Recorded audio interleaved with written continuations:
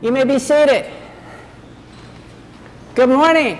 Good morning. I'm going to try that again. Good morning. Good morning. Wonderful, wonderful to hear people. I want to thank Reverend Diana and Reverend Richard for the opportunity to speak here again today. I am an MCC pastor or preacher. Who is MCC? Metropolitan Community Churches. It's a denomination that was founded 1 year before Stonewall by Reverend Troy Perry, a Pentecostal minister who was defrocked for being gay, or rather, for admitting that he was gay. It was the first denomination founded by and for the LGBTIQ plus communities long before there were so many wonderful letters, and the first gay and lesbian organization in the nation to own property. And it was a church. For goodness sake, Troy said this of the early MCC church, quote, "We had very little trouble with doctrine. We never made it an issue. There were important things upon which we all agreed. Love your God, stand tall, walk proud, and love your neighbor as yourself," end quote. Which is what you did at the Pride Parade yesterday. Amen. Love your God, stand tall, walk proud, love your neighbor as yourself. Can I get an amen?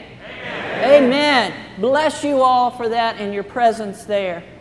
Now, to me, it's very fitting that Pride Sunday rocks up against Trinity Sunday this year. I think Trinity Sunday is the queerest Sunday in the lectionary cycle. It deals with a doctrine rather than an actual event in the Bible, and when it comes right down to it, the Trinity is something not specifically mentioned in the Bible.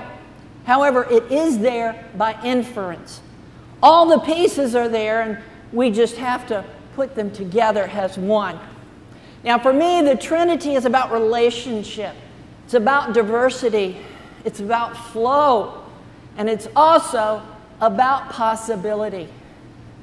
Our God is a God of possibility. Indeed, with God, all things are possible. And that's what I want to share with you today. Possibilities. Sometimes in the midst of doctrines, it's easy to feel that we are being told what to believe. And sometimes we are. Yet I think that when we consider possibilities, we step beyond that. Our world becomes larger.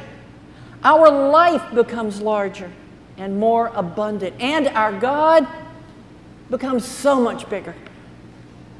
Even pride parades get bigger and much more diverse. And that's what I hope to do today, to share some possibilities, a different way of looking at things. Just as a prism refracts light into a rainbow of colors, so many possibilities, yet all are a part of the same light, the same illumination. So I want to offer a bit of what the light looks like through my prism. You see, when different people begin to look at the Bible or the gospel, they see different things. When women began to open the scriptures, they found, miracle of miracle, stories of women. Stories about women. Even just a few words here and there, even when the stories unfolded between the lines, even when not directly mentioned but inferred in the text, women knew they were there. The God story became a story of women too. It is indeed the same when queer folk begin to explore the scriptures. We begin to find queer things, really queer things. We begin to find ourselves there, even when others do not see us. The Bible becomes so much bigger for us, God so much bigger. I've often said, for example, it is right there in the beginning. Genesis chapter 1, verse 26, 27, God said, "Let us create humanity in our image. Male and female, let us create them." And so, if both male and female are created in the image of God, then God is similar to both, but unlike either. Similar to both, but unlike either. And that is the very definition of genderqueer. gender fluid, gender non-binary. Not one or the other, neither either or, yet encompassing every and all in between. If we always and consistently use male pronouns for God, for divinity, then we have misgendered the deity. We have gone with limitations instead of possibilities. So right in the beginning of creation, we are given a very big canvas on which to view divinity. Why work with a small one?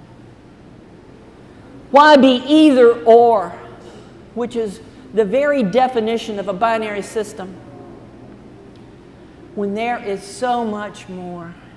Throughout the Bible, God is compared to a king, a warrior, a pregnant woman giving birth, a woman nursing her child, a mother hen, a mama bear. This becomes even more apparent to me when we look at the Trinity, with divinity being non-binary, similar to both but unlike either, far beyond the concepts of what we may even think of as gender. And then Jesus being male-bodied, yet very much a gender transgressor, transgressing, crossing the gender norms for the time in which he lived. And the Spirit, most often referred to in feminine terms, even going back to the beginning. The Hebrew word for spirit, ruach, is feminine. So, in the Trinity, we have this kind of fluid dance, this gender fluid dance, which is beautiful, and in this sense, it makes sense to me to even use the word they, them as pronouns for the deity. Then I hear, oh no, you can't use they, them for a single entity. That's bad grammar. No, it isn't. We do it all the time, and we do it without even thinking about it. We do it all the time when we don't know the gender of the one we are speaking about.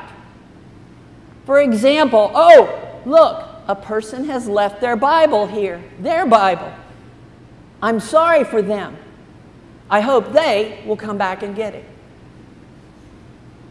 If God is beyond genders and the Trinity is a balance of genders, then using they, them does totally work. I try to be as fluid about our Creator and not use one or see one way all the time.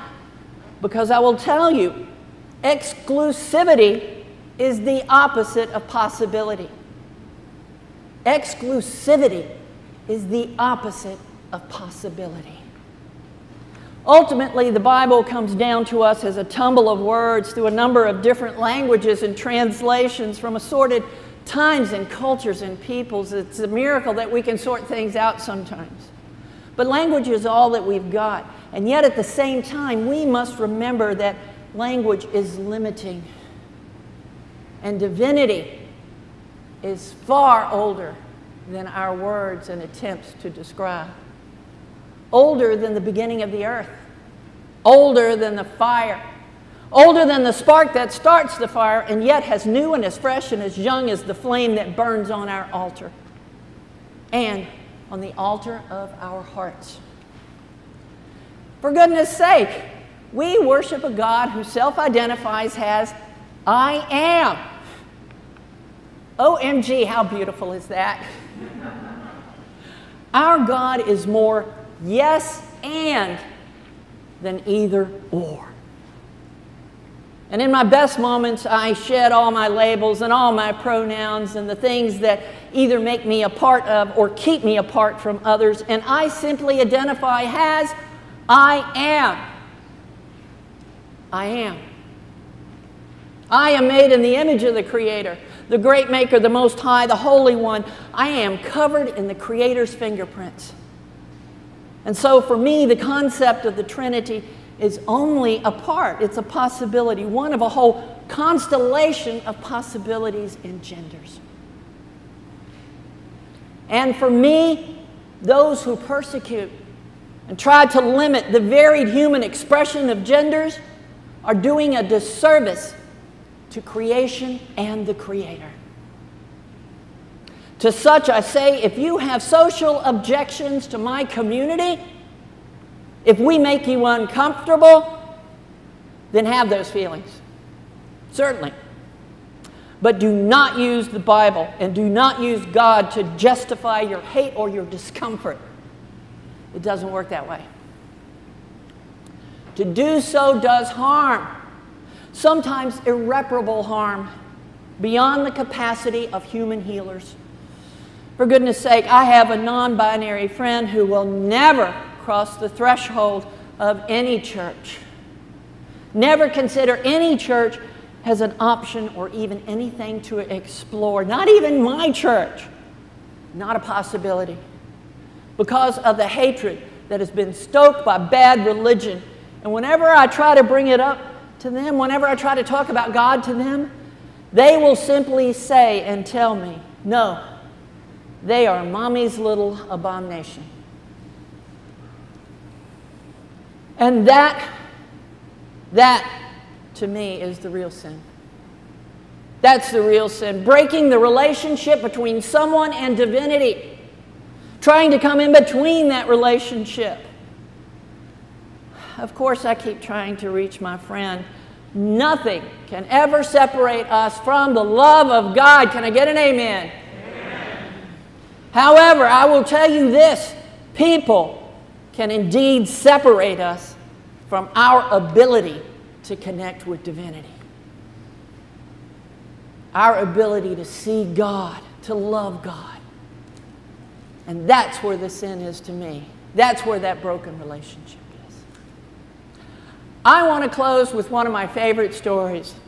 You may have heard me tell it before. I'm going to tell it again because I want to hear it once more myself. You can find it in a few verses in Mark 14, 12 to 16, and Luke 22, 7 to 13. But I'm going to tell it to you as I read it, as I understand it, as I infer that event unfolding. So here it is. Jesus and the disciples are headed into Jerusalem during the Passover. The streets are crowded. They're full of people, packed. The disciples ask, where are they going to have the Passover meal? And they discover there is no reservation made. They ask Jesus, come on, Jesus, you lead us all the way here into this big city, crowded with Passover happening, big holiday, folks from all over, everyone trying to find a place to have their Passover meal. And you expect us to find a place last minute? That's like trying to find a hotel in a college town during graduation. It's impossible. Jesus said, you go into the city, you will encounter a man carrying water. Follow him to where he goes. Ask the owner, where is the guest room where the rabbi may have the Passover meal with his disciples? They do as Jesus said. They find the place and a room ready and eager to receive them. Now, on the surface, that sounds strange, impossible, and maybe even a little magical, you know? Yet think about it. In that day and age, men did not carry domestic water. There really are no parallels in the Scriptures. Carrying water for a living space was woman's work. And so, to encounter a man carrying water for a domicile was very unusual. It would stand out. And it would also likely mean what? That he was part of a household that did not have any women. What could that mean? I know households like that. It might mean that such a place also might not be popular with the vast majority of conservative Jews. And like most things, Jesus didn't care what they thought, but he would be aware, and thus he would know that very likely such a place would have an available room on a short notice. Now that would be kind of like going to a gay bed and breakfast in a town during a conservative religious convention. You're likely to find a room there. In this light, all of the words of Jesus in those small verses make perfect sense to me. And I tell you, it's certainly a possibility. And one that leaves me with a bigger Jesus. One that leaves me with a bigger image of God. And that is what querying the Bible means. That is what querying the Bible means. But no matter, I will tell you this, at the very least, a sacrament that all Christians share in various ways. Our celebration of Holy Communion began and has its roots in an act of gender transgression. A location determined by following a person transgressing the gender norms for their time. And so on this Pride Sunday and this Trinity Sunday, hopefully I have left you with many possibilities to consider. And maybe, just maybe, a glimpse of a bigger Jesus, a bigger divinity, and a bigger Trinity. So I hope it may be. Hallelujah, glory be, and amen.